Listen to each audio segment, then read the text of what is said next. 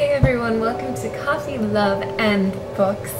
I'm Michelle and I made a book nook. I found this idea by looking, I was on YouTube one day and I found on Rachel Maskey's channel, she made a book nook and it was just so beautiful and it combined all my favorite things, and I knew from the second I knew it was a thing that I was going to make this thing, and man did I make it.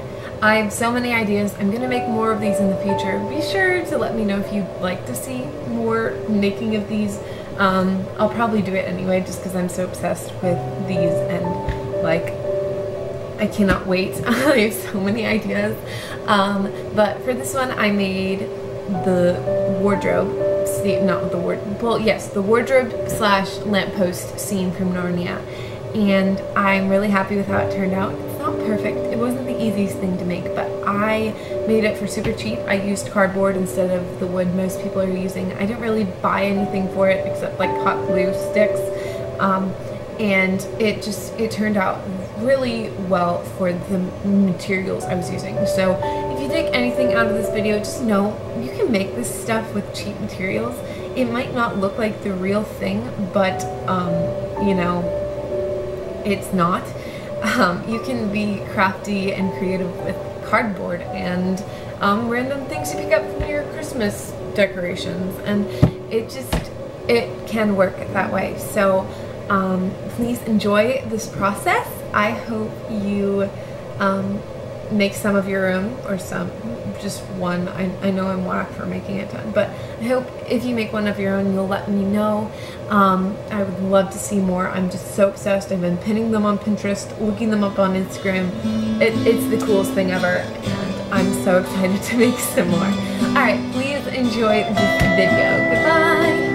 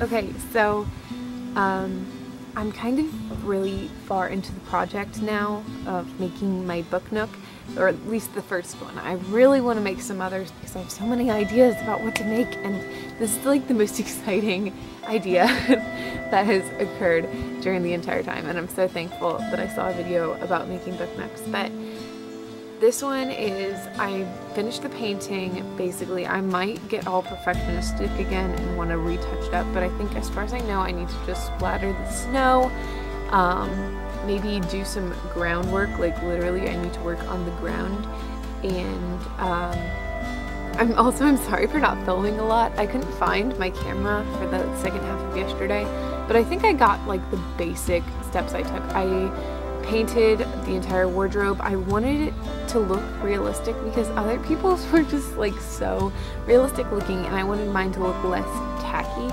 but we'll see because it's made out of cardboard and I'm not the best at doing wood. Like, I'm okay, but I tried to make it look as three-dimensional and real as possible, but we'll see. And I made the lamppost structure. I tried covering it with paper mache. That did not work.